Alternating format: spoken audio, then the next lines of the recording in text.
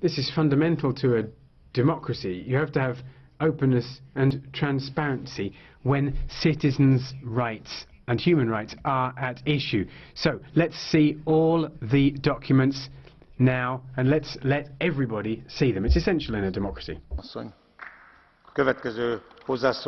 Thank you, Ms. Svensson. Laurence Stassen, 2 minutes. Dank u wel, voorzitter.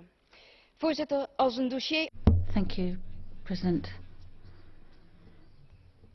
If a subject is being discussed behind closed doors, then that's going to send the alarm bells ringing. ACTA is such a subject. A lot of people are asking themselves why the PWW used to be elected in the Parliament, and we've been elected into the Parliament so that we can fight against this kind of behind closed door talks. But we have to ask ourselves what's coming out of this European kitchen. The European Parliament has to express a view, but we don't know what it's about. It's all secret. It's all crazy. Now, what has leaked through about ACTA seems rather bad, namely that people could be cut off from the internet. But Europe was always the part of the planet championing individual freedoms. Now, we don't want to infringe subsidiarity, but at the moment it seems that member states don't have any ability to act. Now, our group is for openness and we're against criminalization of citizens or individuals. Now, ACTA is creating a climate of fear where the state is watching you, but it seems to go beyond international bodies. It goes too far, beyond the WTO. Now, why is the Commission going along with this secret cabal?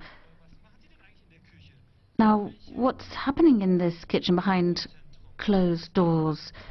What's at stake? Now, we are fighting for the interests of the citizens against this kind of secrecy. Now, we're against the counterfeiting of medicines and products, but it's not about that in this debate. What it's about is that the members of the European Parliament should be able to speak on this. It shouldn't be secret. Now, we cannot imagine such an infringement of our mandate. President, this stinking kitchen should be closed down. Thank you. Thank you, Ms. Svensson. 2 minutes. Ms. Susanna Roitova. Pane komisaři, President, colleagues, Commissioner. The accession of China to the WTO has brought with it a great problem. We know that Europe is being swamped with falsified and counterfeit products which can be dangerous to the health of consumers, and that has had a serious economic impact on our companies. Companies are suffering from this swamping of products, and the member states' legislation simply can't keep a pace. Measures at European level are not being effective in fighting against this counterfeiting. Cooperation in the fight against counterfeiting needs to improve. However, this approach is not necessarily the best one. There is information on controversial articles that needs to be transmitted to the members of Parliament so that this information becomes public. This agreement is desperately needed in the Parliament, but it may well be rejected by the Parliament because of this lack of information, such as the SWIFT agreement. If the Parliament is not well enough informed about the structure and the limits of this agreement, it may well be rejected.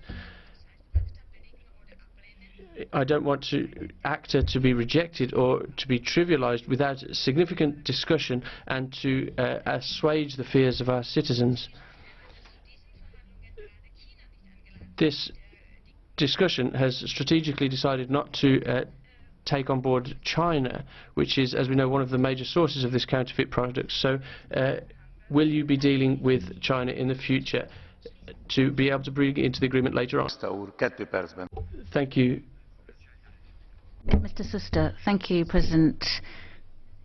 Colleagues, Europe's ambition to be the major economy of the world is more and more anchored to relaunching competitiveness of Europe and its ability to make products and to conquer new markets.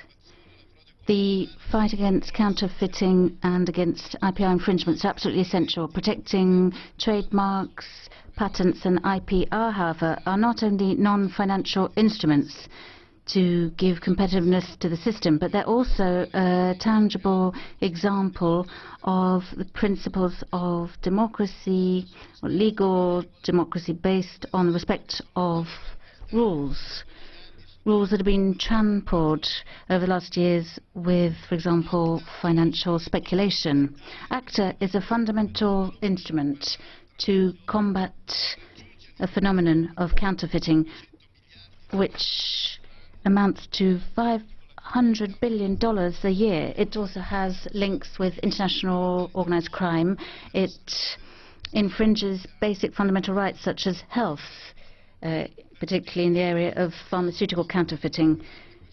Now, to assess ACTA, we need to think about the international framework. However, we have to be very clear and we have to make sure that some basic principles are built in, namely that we have a respect for rules. We cannot hide the fact that we're very concerned about the legal basis of the treaty, the negotiating mandate and transparency. We have to respect the treaty. Now, this Parliament represents 500 million citizens and it has to be properly informed. Now, the Commission has to refer back to us about the state of play, and we have to have access to documents and information so that we can express our view.